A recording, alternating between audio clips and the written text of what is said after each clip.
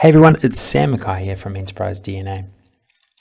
Today we are going to go through something quite unique in terms of its requirements. So I put out a video not too long ago around averages per day. So how do you work out averages per day? So for instance, we're selling products. We might want to say, well, on average per day, how many products do we actually sell?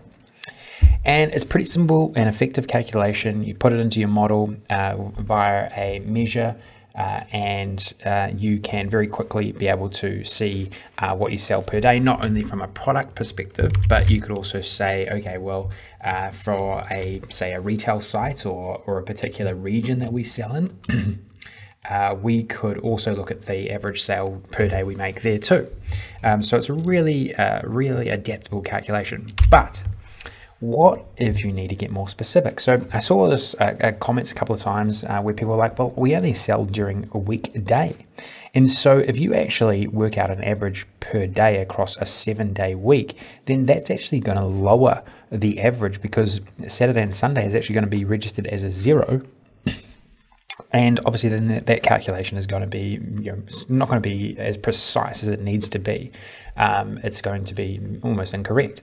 So what we need to do is we need to actually calculate the averages per weekday. And so we need to adjust, if you think about it, we need to adjust the date table that is iterated over, so that instead of iterating over every single day, it actually iterates only over 5 days, Monday through to Friday. So I'm going to show you how we can actually write the formula to achieve that. So I'm just going to write average sales per weekday here. And I'm just going to jump down to a new line here. And I'm going to use variables because I always like to use variables where I can. It simplifies things a lot. And I'm going to call this the weekday table. And all I'm going to do is I'm going to put a table inside of this variable by using filter.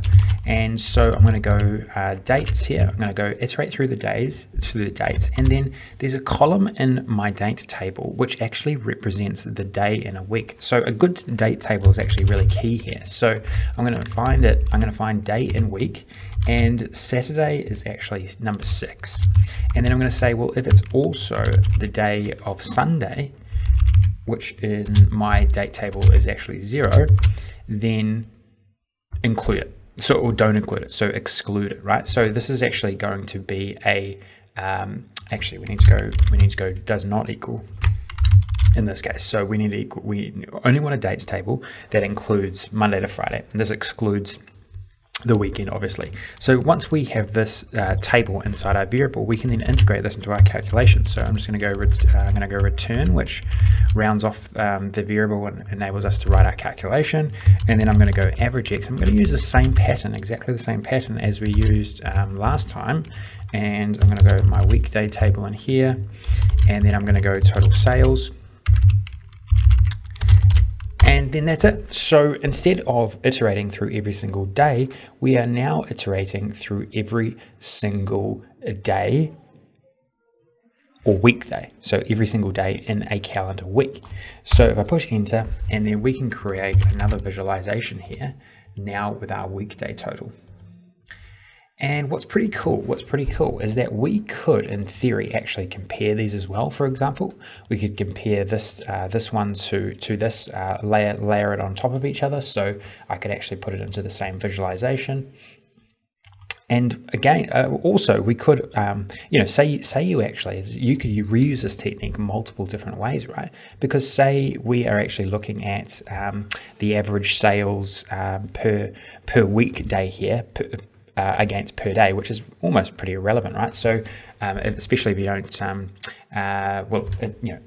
it might be relevant if you're selling every day of the week, but in some cases it's not. But what if we wanted to do this? What if you did actually sell every day of the week, and you wanted to compare, well, how much do you sell on a weekday versus the average sale on a weekend, and you want to see the difference? So that's a good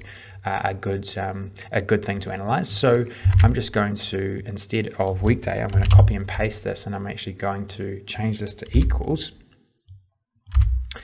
And go enter, and then I'm going to change this visualization here. Instead of comparing the average sales per day to weekday, I'm going to compare weekday to weekend and see what that's like.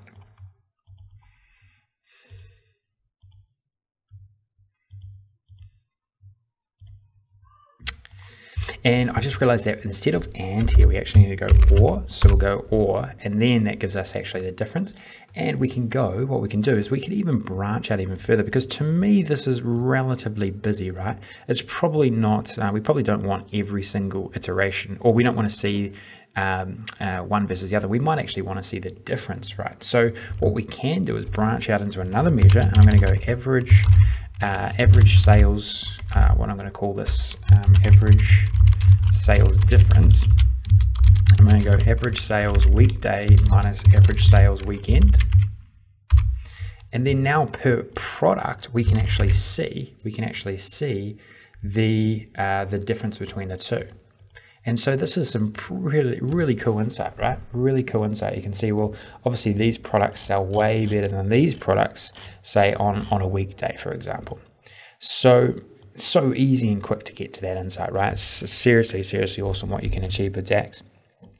And this is a really good progression from what I've showcased in a prior video, where instead of actually iterating through every single row in a table, you can change the shape of that table virtually and then iterate through that.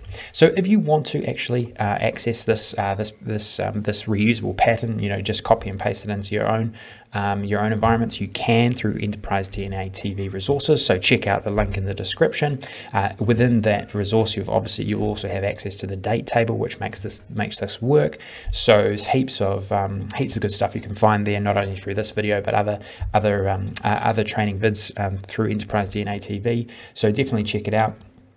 Don't forget to subscribe and like this video, really appreciate it. Watch out for fresh new content on Power BI every weekday from Enterprise DNA TV. And if you're subscribed, obviously you're going to get that fresh on your YouTube page when you log in. So don't forget to do that. And thanks again for watching. And hopefully you can you can find use for this on your own data in your own environment. So all the best, and speak to you soon. Hey everyone, thanks for tuning in to Enterprise DNA TV. If you enjoyed the content covered in this particular tutorial, please throw the video a like. It really helps us and we really appreciate it. Also, don't forget to subscribe to the Enterprise DNA TV channel. We have a huge amount of content coming out all the time from myself and a range of content creators, all dedicated to improving the way that you use Power BI and the Power Platform. Lastly, check out Enterprise DNA's website. Plenty of resources and further learning that you can access very easily. All the best. Take care.